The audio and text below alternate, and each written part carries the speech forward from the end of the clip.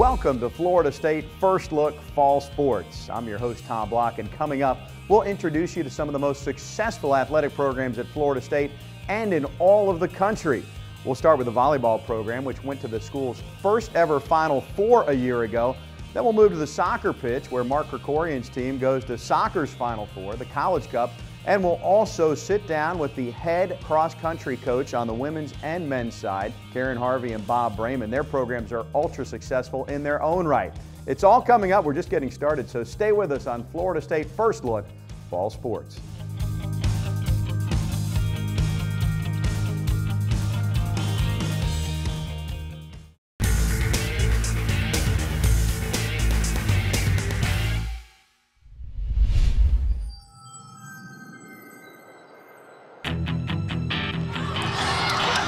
Stepanova couldn't put away. Current with a big swing and it's stuffed. That's match point, Florida State. Jensen, the pass into the net. And the Florida State Seminoles, for the first time in school history, will play in the national semifinals. For the Florida State volleyball team, the 2011 campaign was an historic thrill ride. Coach Chris Poole's team rolled through an undefeated home season, claimed the school's third ACC title, and became the first conference team to reach the NCAA Final Four. Looking back now, the Seminoles are still somewhat at a loss for words. I still look back and it just seems like yesterday. It still hasn't hit me yet. Even whenever I look down at my ring or anything, it's so surreal. It's very exciting. The feelings are incredible. I couldn't even, at the time, put a word to it. It was amazing, and looking back on it, it makes you want to do it again that much more. Overcoming the loss of some talent due to graduation presents a challenge, but the experience of last season will serve the returnees well. Since we have that core group coming back, we're going to have the experience to be calm on the court, be collected, don't freak out in tough situations, and I think that's going to really help us get even farther this year. I just feel like because we made it to the Final Four the year before, that we'll be able to lead and guide the freshmen, and I feel like they're already at the level that we are. And that group of 6 freshmen comprise a recruiting class that ranks #3 in the nation. When they first came in, I was very surprised at how strong they were when they just jump into the lifting and fit right in with us. The personalities are awesome. I think that we're all going to get along really well, and I think we could really do something really special again this year. I'm actually really excited because my sister is on the team too. She's a new freshman, and so she's been here with me, and we're living together, so I'm so excited to get to play with her again. The march back to the top in 2012 goes through one of the toughest schedules in the nation. The Seminoles face 3 teams from last year's Sweet 16 before they begin play in an improved ACC.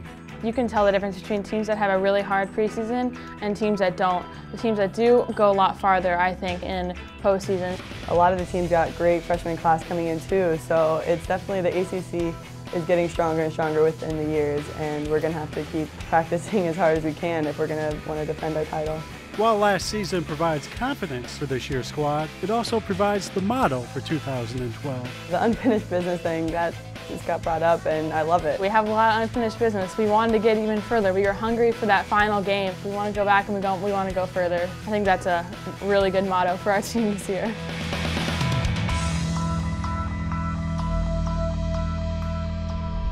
Let's get right into it, talk Florida State volleyball with Coach Chris Poole. And obviously you had a tremendous season a year ago. First time a Florida State squad's ever advanced to the Final Four. First time an ACC school has done that. So given that, what's changed for you and your program as you enter 2012?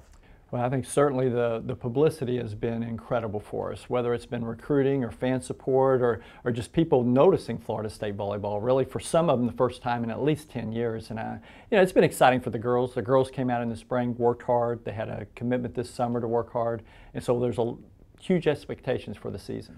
It was noticeable on the recruiting trail for you, the fruits of that Final Four trip to San Antonio? Without a doubt, it helped us out tremendously. We ended up with the 3rd best recruiting class in the country and worked hard the last couple of years to get it, but certainly the program's investment up, it helped us be able to land that. A #3 recruiting class, a good core of veterans returning, but at the same time you lost 3 key seniors. So talk about how you pick up and move on life after that trio. I think it's looking at it as certainly we lost 3 All-Americans. They're very good, huge to the program. We have some great players coming in. It's going to be how quick can we get the young players up to speed to play against great programs. And we certainly have another top schedule coming into the season, and we know that it's going to be a great challenge for us, but that's just going to help push the girls as we lead from preseason into conference. You always have played a challenging schedule, which certainly helps you out in terms of seeding and RPI and whatnot. Where did you, from where does that philosophy stem for you? You know, back in 2002, we had a team that was very good and didn't get into the NCAA tournament because our schedule wasn't good enough. And I worked hard that year to learn what I needed to do to schedule. And since that point, we've had one of the top 20 schedules in the country each of the years since 2002. And so it's something that's very important to me. And every year I'm trying to get a top 5 if I can. And so certainly we're going out there trying to schedule the best. I know you've worked with the conference too in terms of trying to raise the profile of ACC volleyball. How do you think that's going overall, especially in light of what you were able to do for the conference by being a Final Four team a year ago? You know, I think it's been tremendous. Since the time we've got here, you've seen more and more depth within the conference itself. And even the last couple of years, a lot of young teams, a lot of new coaches have come in. They're doing great. So I see the conference this year being the best it's ever been. And at the top part of it, there's a lot of great players coming into this conference. And so it isn't just about 1 or 2 teams at the top or 1 or 2 teams at the bottom. No, everyone has raised their level up, and the top has been very, very good. The fact that, you know, while you are replacing a trio of All-Americans, you do return your 2 setters.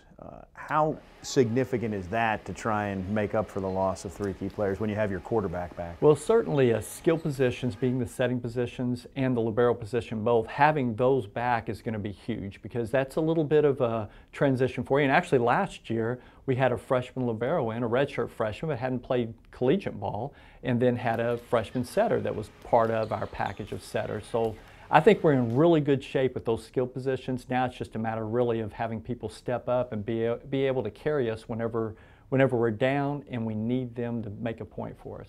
Is the strength of the team in the middle with Ashley Neff, is that where it starts? I would think with Ashley and Saria both, who both had great years last year. Ashley certainly was an All-American, and Saria ended up being All-Region, so it was 2 great middles.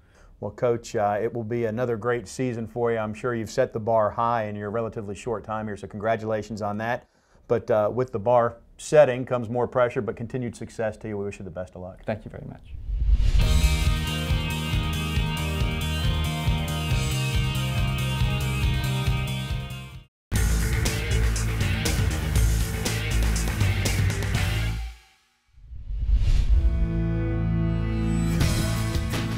Last year, strapped in and mentally prepared, the girls' soccer team left the gate and set off on a wild roller coaster ride. But this ride was not your average Disney attraction. I think last season was kind of a roller coaster. We went through some ups and downs, and we ended up in the place that we wanted to be at the end, but we just couldn't pull through all the way. I would love for every ride to kind of be smooth and slowly progress as time goes on, but Mark always says that your high is never as high as you think it is, and your low is never as low as you think you are. And Coach Mark Krikorian was right. This year was jam-packed with the highest of highs and the lowest of lows.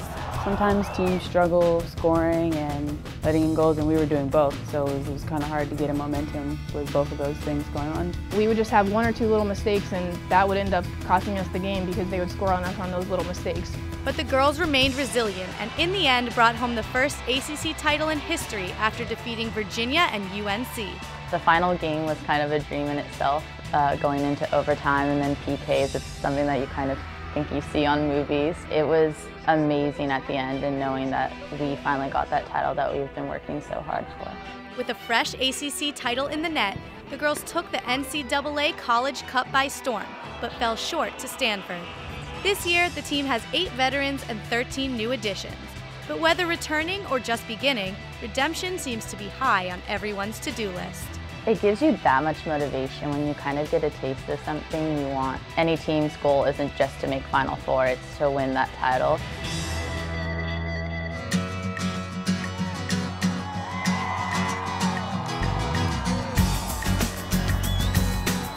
The Sunshine State is known for being one of the most popular travel destinations. Several girls have boxed up their cleats and crossed the globe to kick it here at Florida State for more than just a vacation. It's definitely a learning experience, and it's really fun to just compare like the differences of the U.S. and Iceland and France and Germany and everything, and just being able to ask my international teammates questions. It's very eye-opening, and I'm educated every day, not just on the soccer field, but off. I'm very thankful that we do have such a diverse team. Whether German, Icelandic, English, or French, the word champion still holds the same definition, and winning that title still means everything in the world. Time to turn our attention to Florida State soccer. I'm joined by head coach Mark Krikorian, who's been with the Florida State program, done a terrific job over the last several years. Coach, good to see you. Nice to see you as well, Tom. We're going to look ahead and preview the upcoming season, obviously, but I'd be remiss if we didn't start here. Soccer championship, ACC champs from a year ago. You guys have competed on the national stage for a lot of years, have never won one of these. To have one of these reside in Tallahassee now, what's the significance of that for your program? Well, obviously it's nice. Nice to win a championship of any sort, and obviously the conference is so competitive that to win the ACC championship is nice, and certainly kind of pushed us into the national NCAA tournament and NCAA championships, which of course is the ultimate goal.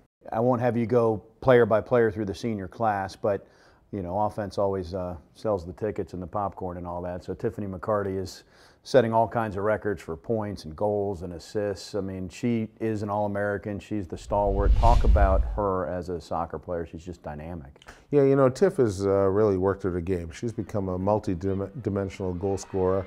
I think when she first came in that pretty much all of her goals were through athletic quality, which is phenomenal. But now she's added some better technique and better tactics to her game. Her movements are better now, and she's putting herself in a lot more positions to have good looks at the goal. So we're counting on T-Mac to provide some goals for us, and Jessica Price as well. I think Jess, a year out from her injury, I think that we can count on seeing the same Price that we had 2 years ago, where she was a major contributing player, scoring and assisting a lot of goals.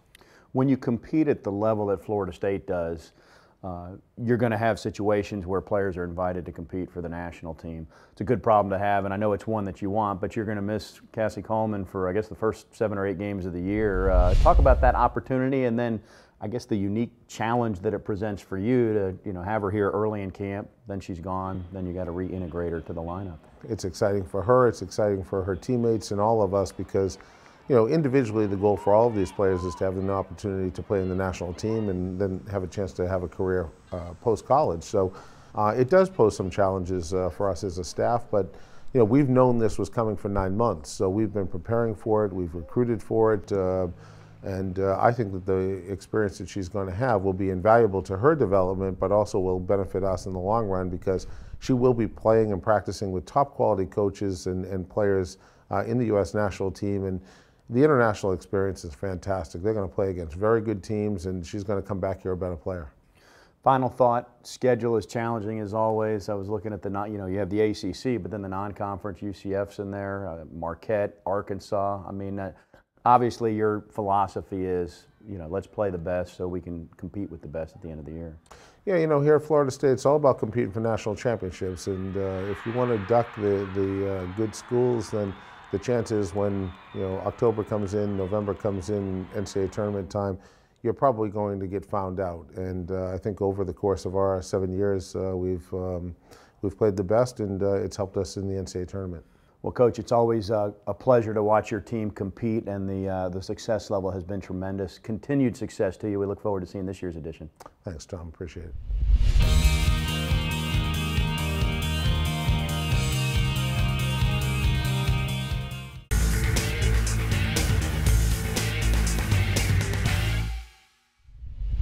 You got something left. Bring it in hard, okay? That first mile, let everyone else be silly.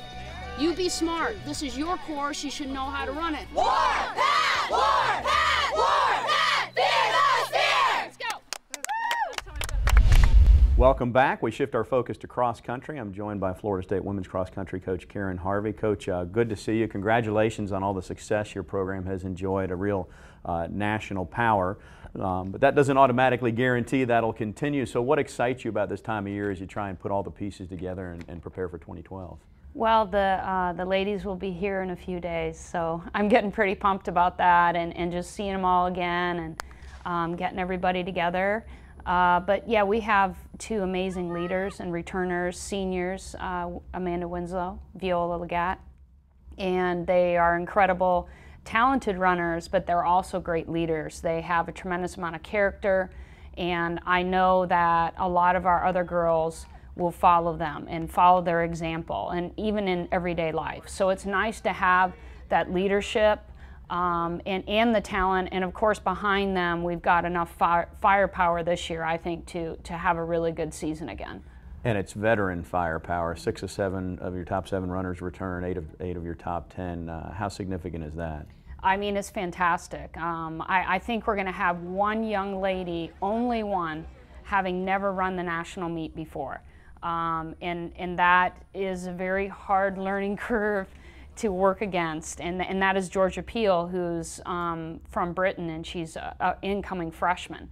So I'm going to have one girl that doesn't know what it's like, rather than last year I think we had 4, and they were key players. So that was a little scary. But this year, yes, we have a lot more experience at the national level.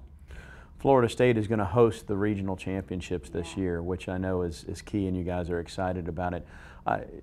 Talk a little bit about that, but also how Tallahassee is really an ideal place to train for a sport that you coach in cross country. I love Tallahassee, and we call it Trailahassee unofficially. You know, I think maybe we need to trademark that we call it Trailahassee. But you know, there was a storm recently on Tom Brown. I was running on Tom Brown's trail, West Lafayette Trail, and it literally was the next morning, and the parks crew was coming through to remove all the trees and the branches, and I just stopped and I said, thank you. The city of Tallahassee is so runner friendly and trail friendly, biker friendly, walker friendly. It's an incredible place to train and for our young kids to go out and run on soft surface, which helps them stay healthy. And then having the Appalachia Regional Park for regionals, how exciting. I mean, finally, we can invite the community to come see a big race. And we're not like volleyball and soccer where we have all these home matches and home games. We don't have them. Well, here it is.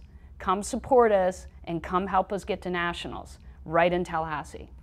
And a final thought from you. I mean, you guys have picked up a few of these. This is an ACC championship trophy. Congratulations there. You know, nationally, you've been in the top 5 on the podium the last several years. What will it take for you guys to be the top team this year? Well, that's always the question, isn't it? Been talking about that for a few years here to win the national championship. So, but it's just, you know, continuing our program and keeping them healthy, and you know, that's going to be our #1 goal, is the ACC championship, and we're going to build from there.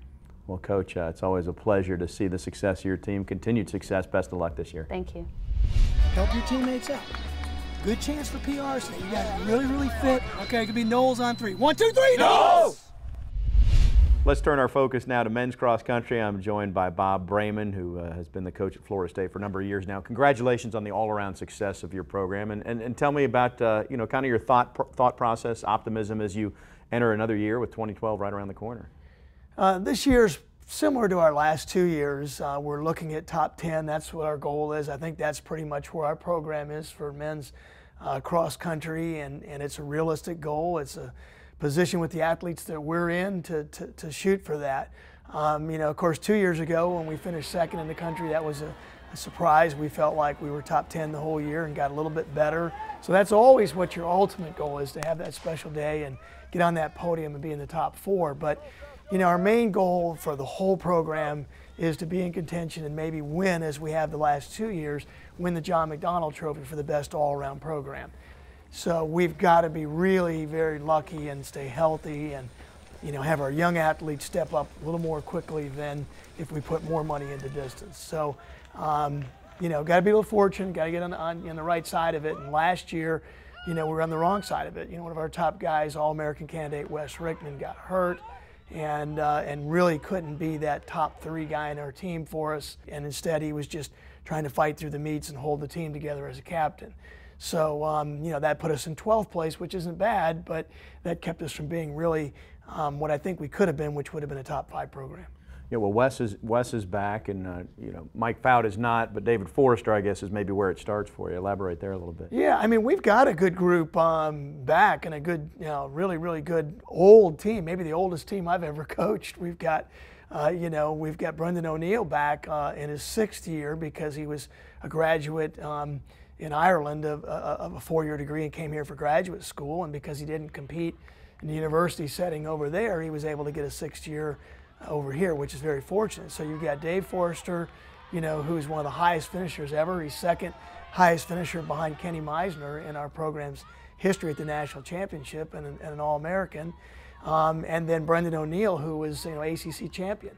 So those two guys, and then, you know, Wes Rickman, who almost made All-American the year before, and then a really good bunch of guys coming up and getting better each year, and a lot more depth than we've had. They've just got to grow up in a hurry. You talked about being, you know, an all-around program, and last year you had the ACC Scholar Athlete in men's and women's cross country. That's obviously a point of focus too. It is, and our coaches and our athletes have done a great job, and we've had more academic All-Americans than almost anybody in the country in the last couple of years and the last several years. So it is a point of emphasis. It becomes really from the student athletes who take it seriously, exercise science majors, real majors, who are really getting after it. Before it was Fout and now Forrester and many others. So it's their trend that they set. Well, Coach, congratulations on your success. Best of luck this year. Thanks. Appreciate it very much. All right. Thank you for joining us, and thank you for joining us here. And remember, you can follow Florida State Athletics at any point right here or log on to Seminoles.com. We'll see you next time.